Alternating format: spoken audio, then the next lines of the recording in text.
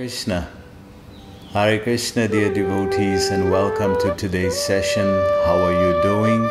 I pray that all is well with you and your families at this time.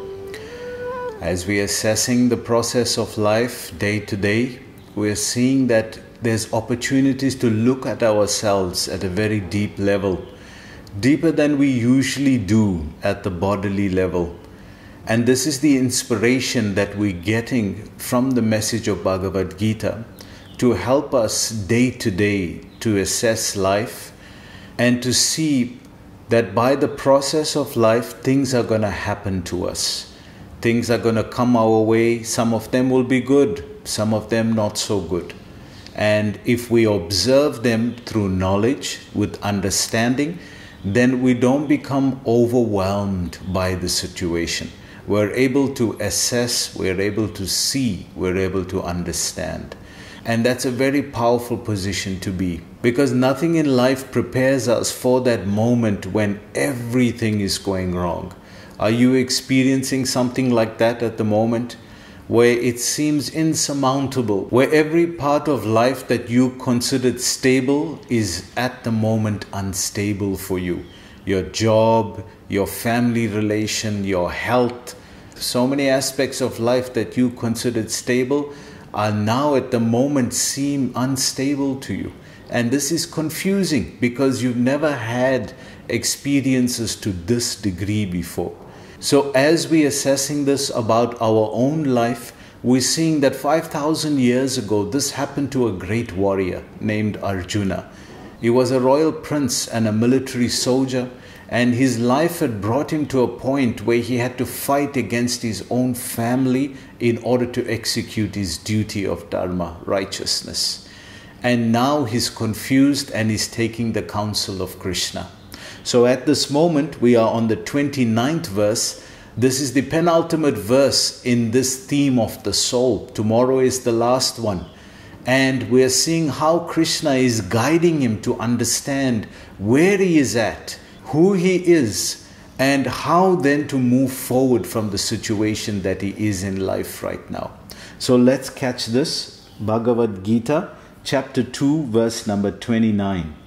Ascharyavat pasyati kaschit enam ascharyavat vadvadhati tatta eva chanyaha ascharyavat anyaha shrunotihi shrudvapyanam veda nacheva kaschit.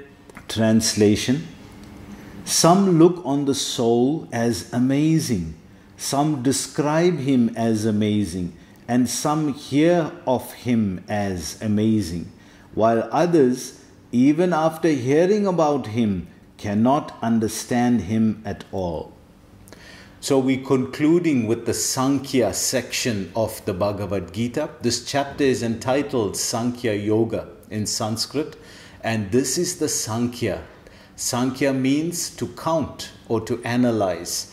So this is the analysis of the eternal soul or the person within the body. And this verse is commonly known as the Ascharyavat, the wonderful verse.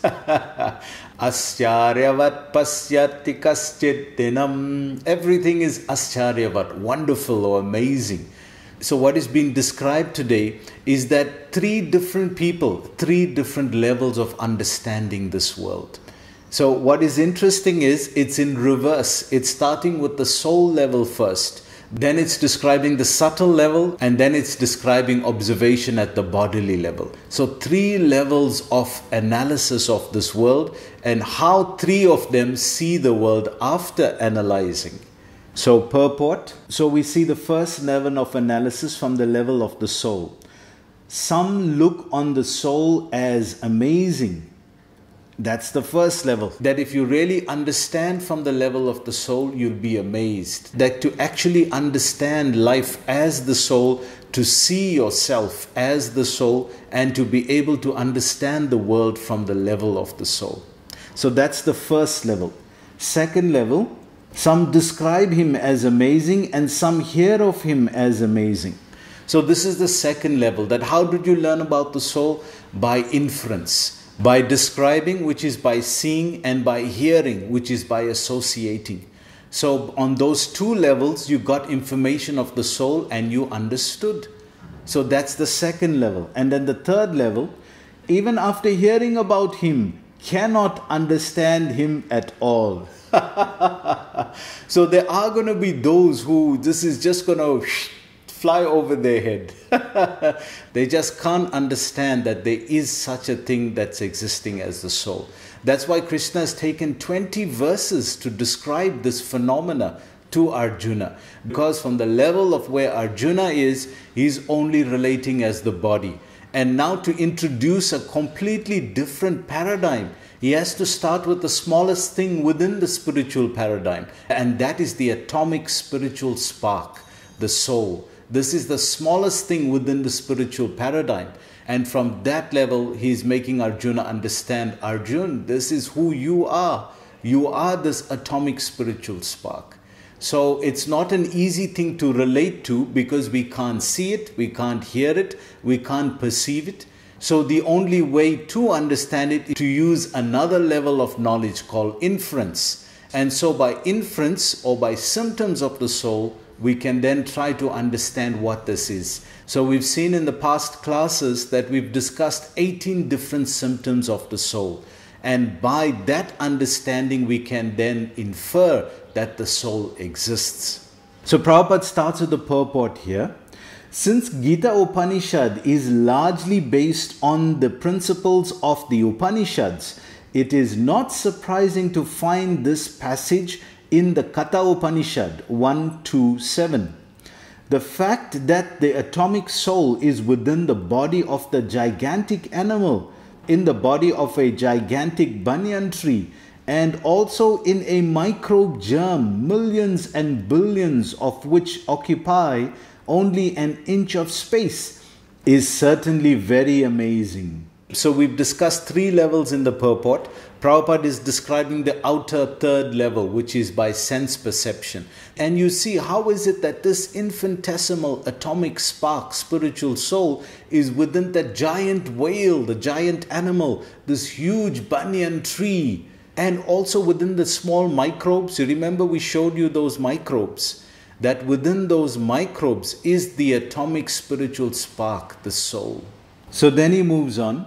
Men with a poor fund of knowledge and men who are not austere cannot understand the wonders of the individual atomic spark of spirit, even though it is explained by the greatest authority of knowledge, who imparted lessons even to Brahma, the first living being in this universe.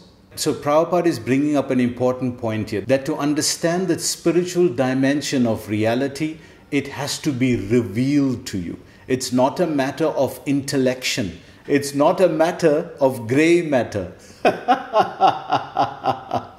It's not a matter of how intelligent you are. It's a matter of how much of the illusion is removed from your eyes. How much of your own ignorance can you see? That is a matter of revelation. And therefore Krishna describes this as purified intelligence. That only when the intelligence is purified through austerity or penance, then one qualifies himself to be able to receive transcendental knowledge from the spiritual dimension. So this is a different system of dissemination of knowledge. It's not a matter of being intelligent. It's a matter of purified intelligence. And that's why Krishna describes us in the most confidential chapter, the King of Knowledge, chapter 9. And he describes the Raja Vidyam, Raja Ghuyam, Pavitram Idam Uttamam, Pratiyaksha Vargamam Dharmam, Susukam Kartam Avyayam. That Arjuna, this knowledge is the king of knowledge, Raja Vidya. It's the king of all realization. Raja Ghuyam, it's the most secretive or the most confidential. And Pavitram Idam Uttamam, and it's most pure, and it's the topmost level of understanding that a human being can experience. How is it done?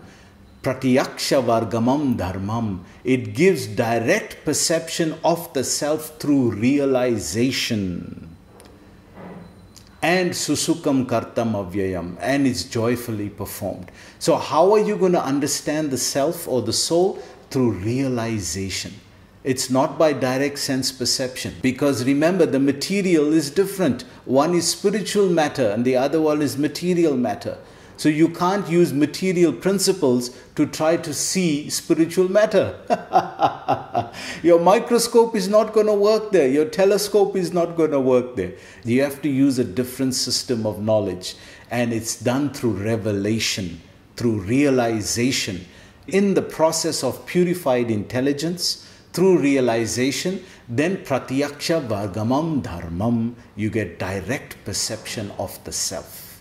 So he goes on. Owing to a gross material conception of things, most men of this age cannot imagine how such a small particle can become both so great and so small. So big and small are symptoms of duality. And this is the nature of this world. Because in order to understand anything in this world, it has to be a dual system. Dark, light in order for you to see, sound and silence in order for you to hear. So all the senses only work because they calibrated in duality. It's a dual mechanism. Within the dual mechanism, that's only how you can measure. Otherwise, how do you know hot, hot, hotter, most hot? How do you measure that if it's not dual? There has to be a dualistic mechanism. And if you're going to use that dual understanding to try to understand the spiritual dimension, spiritual nature, spiritual matter, then it's not going to work, because that dimension doesn't work in duality. Only the material level works in duality. So men look at the soul proper as wonderful, either by constitution or by description. So those who understand by constitution are the Sankhyas, those who assess the world from the spiritual dimension, and those who understand by description have heard from the Sankhyas. They have heard from those who follow the Aryan culture, because the basis of the Aryan culture is self-realization. So from that hearing and from that purified intelligence, they also have direct perception of the self through realization. So having described those two, now he's going to describe the third one, who just can't make sense of this. So let's see how it's described here. Illusioned by the material energy, people are so engrossed in subject matters for sense gratification that they have very little time to understand the question of self-understanding, even though it is a fact that without this self-understanding, all activities result in ultimate defeat in the struggle for existence. So Prabhupada is explaining that you can only actually realize the soul at the level of the spiritual dimension if one is living life with that level of consciousness. Then one can experience the realization of the soul.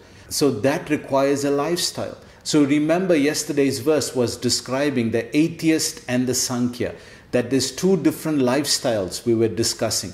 So the Sankhya lifestyle is based on self-realization and the perception of the self at that level of reality. So unless one adapts one's lifestyle, one is not going to be able to have that level of realization.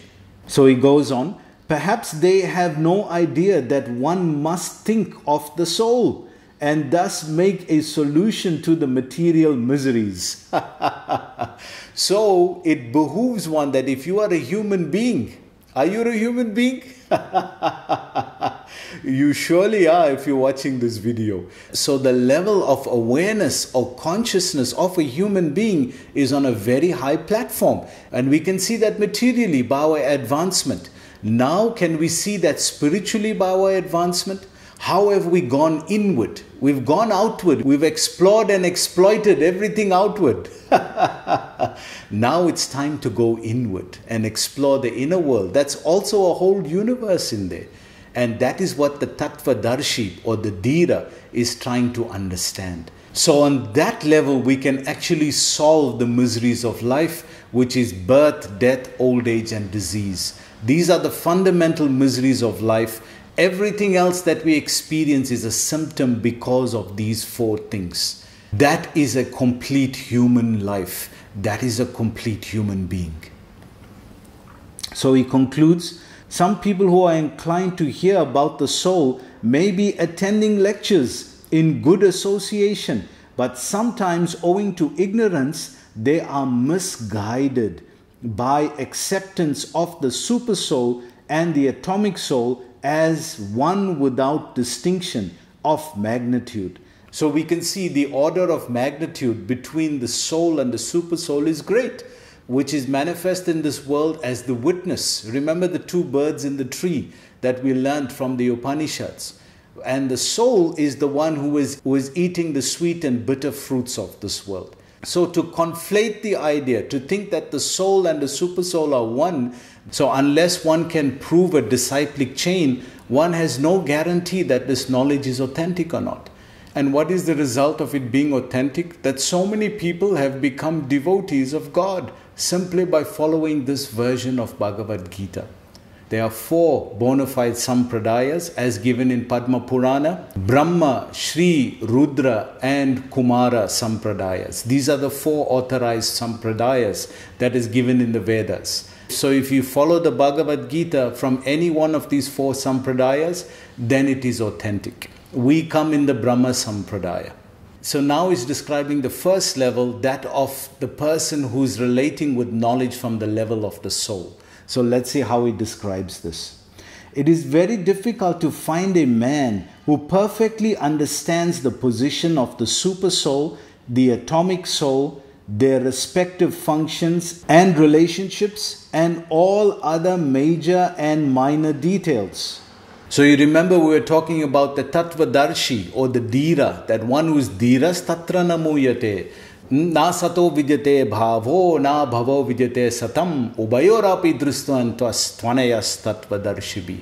That the Tattvadarshi or the Dhira, the one who studied na sato, that which is not permanent, and na bhavo vidyate satam, and that which is permanent, and ubayorapi dristvantas tvanayas tattvadarshibhi, and he's understood them both. And now acknowledging that person further, he describes, and it is still more difficult to find a man who has actually derived full benefit from knowledge of the soul and who is able to describe the position of the soul in different aspects. So different levels of ascharyavat, the 3 levels of wonderment. That one is hearing, he can't make sense of it. The second one is hearing and he can understand it by inference. And the third one is hearing from the level of the soul and he has realization. So 3 levels of amazement here. So he concludes, but if somehow the other one's able to understand the subject matter of the soul, then one's life is successful. The easiest process for understanding the subject matter of the self, however, is to accept the statements of the Bhagavad Gita spoken by the greatest authority, Lord Sri Krishna, without being deviated by other theories. Having understood who Krishna is, in the last verse of Bhagavad Gita, Sanjaya says, Yatra Yogeshwara Krishna, Yatra Partha Dhanudara, Yatra Sriya Vijaya Bhutir, Dhruvar Itir Nitir Mama. That Krishna is acknowledged by all Vedic authorities as the topmost yogi, Yogeshwara. Yatra Yogeshwara Krishna, the supreme master of the science of yoga or the science of the self. So if we're getting a master class from him, there is no superior authority on the subject matter of the self than Yogeshwara Krishna. Yatra Yogeshwara Krishna.